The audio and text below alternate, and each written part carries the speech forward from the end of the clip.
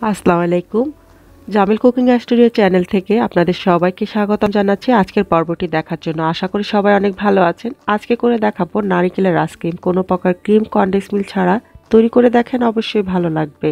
Recipe শুরু করার আগে যারা এখন আমার চ্যানেলটিকে সাবস্ক্রাইব করেনি তাদের কাছে অনুরোধ রইল আমার চ্যানেলটিকে সাবস্ক্রাইব করার। গরমে মজাদার এই আইসক্রিমটি তৈরি করার জন্য অল্প কিছু ইনগ্রিডিয়েন্টস লাগবে। প্রথমে আমি পাতিলে 1 লিটার দুধ দিয়ে দিচ্ছি। দুধটাকে জাল দিয়ে ঘন করে হাফ করে নিব। দুধটা যখন ঘন হয়ে অর্ধেক হয়ে আসবে তখন 1 চা চামচ কর্নফ্লাওয়ারের সাথে 2 টেবিল চামচ দুধ দিয়ে আমি মিশিয়ে নিচ্ছি।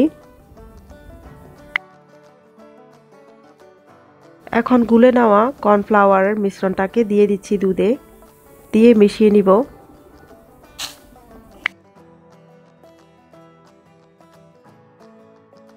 কর্নফ্লাওয়ারটাকে দিয়ে সাথে সাথে নেড়েচেড়ে মিশিয়ে দিব। আর কিছুক্ষণ পর ঘন হয়ে আসবে। দেখুন মিশ্রণটা ঘন হয়ে গেছে। এখন এতে চিনি দিয়ে দিচ্ছি 4 টেবিল চামচ কিংবা কোয়ার্টার কাপ দিয়ে এখন মিশিয়ে নিব।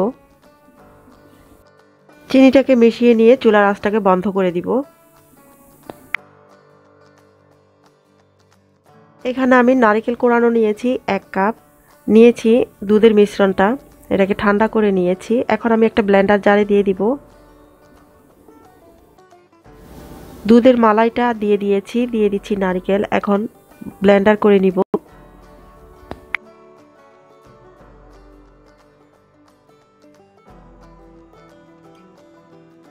ব্লেন্ডার করা হয়ে গেলে এখন আমি একটা আইসক্রিমের ডাইস নিয়ে নিচ্ছি, এতে দিয়ে দিব।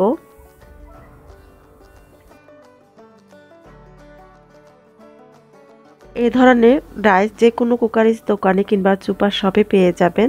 তো এখন আমি দিয়ে দিচ্ছি ডাইসগুলোতে, তবে পুরোপুরি ফুল করব না, সামান্য একটু বাকি রেখে দিব,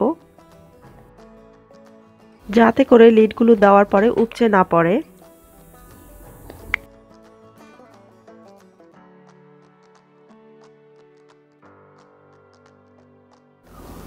ডাইসগুলোর উপরে ক্যাপ ব্যবহার না করে যদি আপনারা স্টিক ব্যবহার করতে চান দোকানের মতন লুক আনতে, তাহলে উপরে এরকম ফয়েল পেপার দিয়ে মাঝখানে ছিদ্র করে দিয়ে স্টিকগুলোকে দিয়ে দিতে পারেন।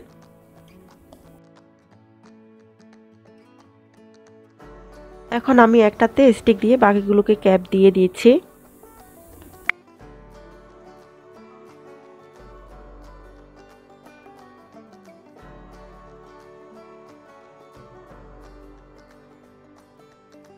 এখন এই ডাইসগুলোকে আমি ডিপ ফ্রিজে রেখে দিব মিনিমাম 6 থেকে 7 ঘন্টার জন্য।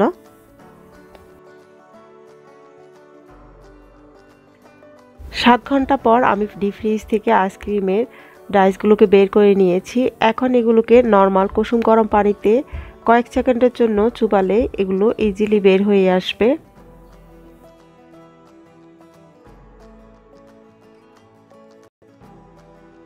অল্প কিছুক্ষণ চুবিয়ে নেওয়ার পর এখন এগুলোকে ইজিলি বের করে নেওয়া যাবে।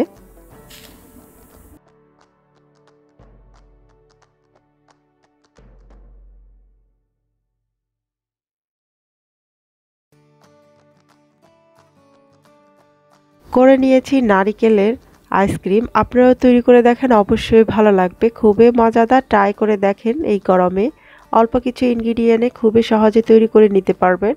তো আশা রাখছি আমার আজকের ভিডিও আপনাদের কাছে ভালো লাগবে। ভালো লাগলে লাইক শেয়ার করবেন আর আমার চ্যানেলটিকে সাবস্ক্রাইব করতে ভুলবেন না।